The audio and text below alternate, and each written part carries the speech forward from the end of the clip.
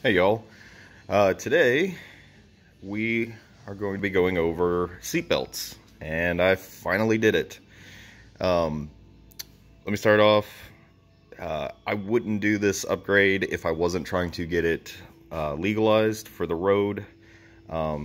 So this isn't an option needed for a golf cart, just for every day unless you want to be super safe, like if you have smaller kids.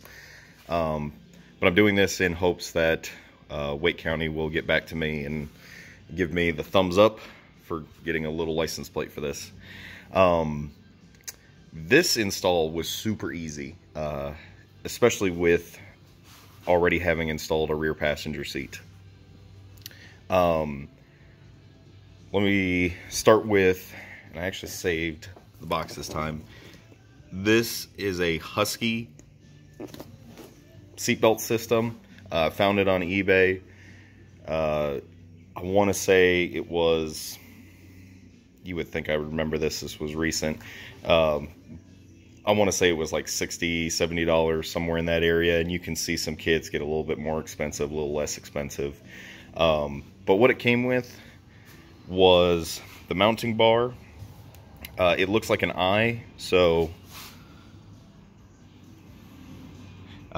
it's this top bar here, bolted on with this silver bolt. I do want to go get a matching grade 8 steel, just to keep the uniformed look, and this bolt is incredibly long. This is the hardware that came with it. The reason that they're this long is because if you didn't have the seat on here, the instructions show you how to mount the seatbelt bar to the existing uprights, and you need longer bolts to create a it's essentially pinching the upright with these two metal plates. So with the rear passenger seat, I didn't need to work with the uprights here.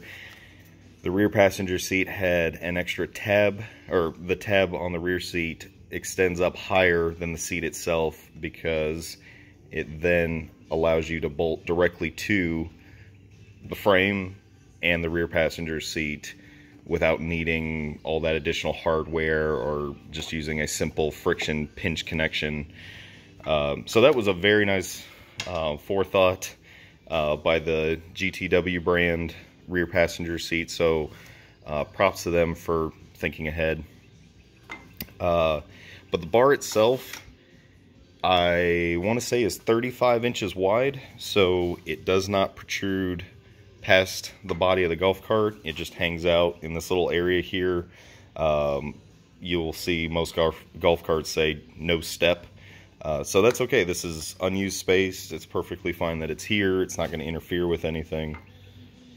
But with it being an eye, you have, or essentially an eye formation, you have one mounting point back here, which I believe is about an inch, inch and a half away from the center line. And then going this way, you have a longer arm, which has two connections here. And I think this whole arm is about 4 inches.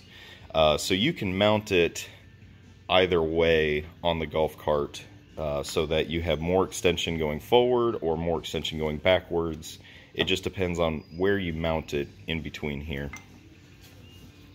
It came with the mounting hardware, came with the seatbelt bar, and it came with 4 seatbelts and 4 buckles, like this. So regular style automotive seatbelts.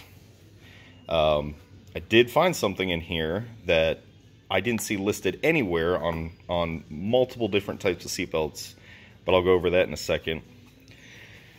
The rear passenger seatbelts, I've mentioned this in a previous video. That seatbelt bar doesn't interfere with the storage that I have, which was really nice. And you can see that the seatbelt here doesn't come past the back support, so you're not hitting your butt on this and it being uncomfortable. And then 2 more buckles in the middle here. I didn't really get to show this, but you can see they have the same type of arm setup coming from the center bar. Same thing for the buckles as the seat belts, and it's your preference. You can put the seat belts on the inside and the buckles on the outside. I liked the seat belts on the outside and the buckles going to the middle. That's just how they do it in vehicles, so I figured why not just keep it the same. Everything seems to be very rigid with the setup. I'm not seeing any rotation issues, so everything is pretty darn solid on here. And the seatbelt, or the seatbelt buckles, let's go ahead and show you. They're actually steel cables in here, so they're flexible. You can move them around, but they're not just flopping around, you know, bouncing off the seat and the body to where it's all rattly and making noise and is just not tidy. So I really liked that. It just, everything stays nice and compact, tidy, out of the way, looks nice, and very functional. I was a little worried on how the seat belts were going to play with the bucket seats. The normal bench seat in a golf cart, these are really convenient, nice. You just pull it out, go over your waist, simple as that. I wanted to keep that same simplicity with the bucket seats. So when you're sitting in there, this will actually just come down a little bit. The seat naturally wants the seat belt to ride up, but had a couple people sit in here, they put on the seat belts. We didn't notice any issue with the seat belt riding up our stomach or anything like that. But here's the funny little thing that I didn't know about this particular type of seat belt. I don't know if it's just limited to the Husky seat belt brand, but it's an automatic retractable seat belt, and it doesn't have the quick catch like you would in cars, and that comes from crashing. If the seatbelt stays loose in a car so that you can move around, reach way forward, get your drink or something that fell down. But if you get into a wreck, if the seatbelt yanks quickly, the seatbelt locks up. These seatbelts don't do that. They do something a little different. You can pull this out, go around, click it in, and the slightest bit of the seatbelt moving backwards engages the seatbelt brake. Notice how I can't pull this out anymore.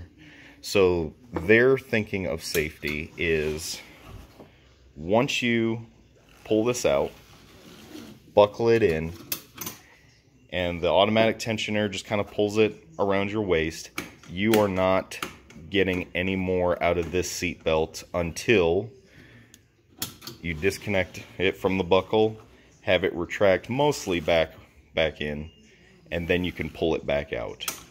That way the seat belt stays taut and locked so that if you were to wreck, the seatbelt itself doesn't rely on the initial pull of the seatbelt and the inertia generated from that in the mechanism to engage those locks. It's already locked. It's kind of the same thing like a car where you pull the seatbelt out so far and then it engages that lock, the child lock.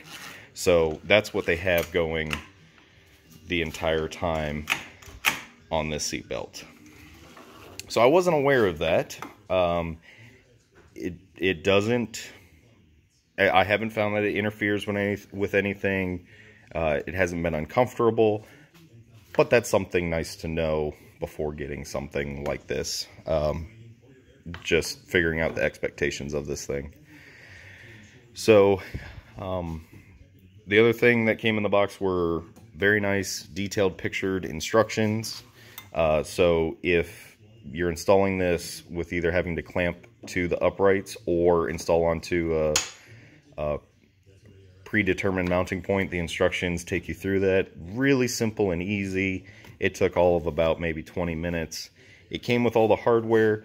Like I said, I'll just be replacing this to be more uniformed with the other one there. But I really like it. It wasn't an upgrade that I wanted to do, because I like the freeness of a golf cart where you can just hop on and go and jump out as you please. But this is all done in hopes that they'll say yes to giving me a license plate.